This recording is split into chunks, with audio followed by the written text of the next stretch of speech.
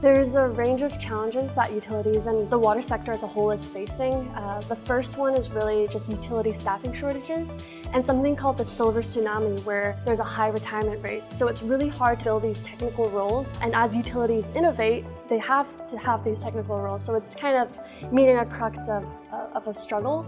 The other ones are environmental challenges, financial pressures, and so we're seeing utilities faced with these positions, and we're hoping that the technologies can help solve them.